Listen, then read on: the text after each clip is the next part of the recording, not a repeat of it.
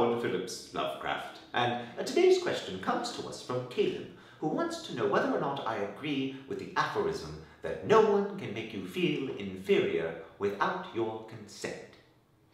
Now, on the surface, this is a rather heartening, motivational phrase. It suggests that in a world where we're always comparing ourselves with one another, we can refuse to participate and stoically set ourselves apart. But I wonder if it's strictly speaking true.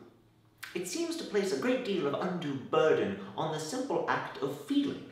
And feelings and emotions are, well, hard to pin down. They're reflexive, almost chemical in nature. One could easily suppress them as one could suppress the workings of a thyroid.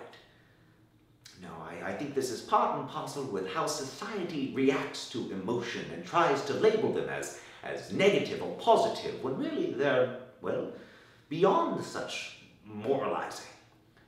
Society does its best to try to keep us from feeling sadness or loneliness or racial prejudice against the Belgians. But really, I think more important than the feelings themselves is how we choose to act upon them, or how we let them paralyze us. Let's look at this sense of inferiority.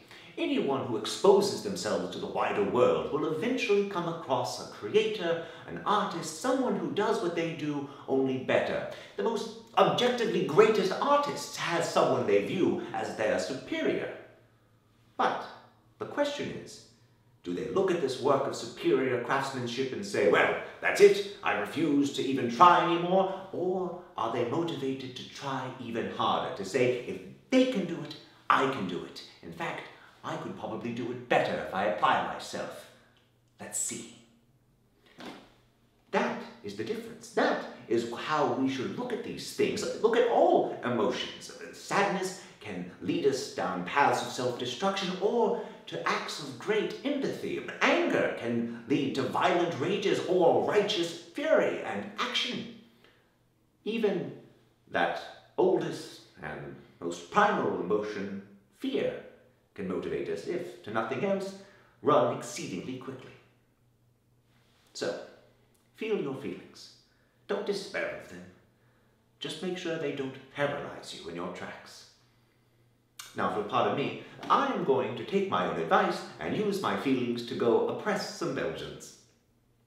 As always, I'm Howard Phillips Lovecraft. Thank you.